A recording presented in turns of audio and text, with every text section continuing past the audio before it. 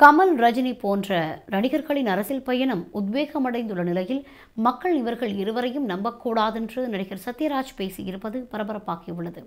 கமல் வருகிற 21ஆம் தேதி நாளை நமதே என்ற கோஷத்துடன் அரசியலை தொடங்க உள்ளார்.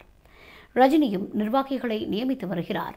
இந்நிலையில் திராவிட இயக்க தமிழர் பேரவையின் சமூக நீதி பாதுகாப்பு மாநாட்டின் நிறைவு விழா சைதாப்பேட்டையில் நேற்று நடந்தது. மு.க. ஸ்டாலின் உட்பட அனைத்து கட்சி தலைவர்களும் பங்கேற்ற கூட்டத்தில் நடிகர் சத்யராஜ் கலந்து கொண்டார். அப்போது பேசிய சத்யராஜ், நடிகர்கள் அரசியலுக்கு வருவது அன்றாட செய்திகளாகி வருகின்றன. நடிகர்களுக்கு ஒரு பிரச்சனையும் இல்லை, தேவைக்கு அதிகமாகவே சம்பாதித்திருக்கிறார்கள்.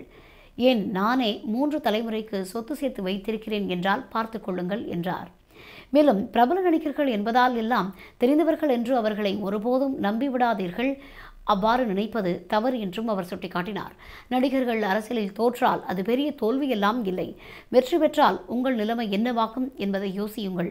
எனவே நடிகர்கள் அரசியலில் தோற்க வேண்டும், கடவுள் பெயரால் ஏற்றத்தாழ்வு உருவாக்கிவிடக்கூடாது. புரிதலுடன் கூடிய நாத்திகர்கள் மகிழ்ச்சியாக இருக்கிறார்கள்.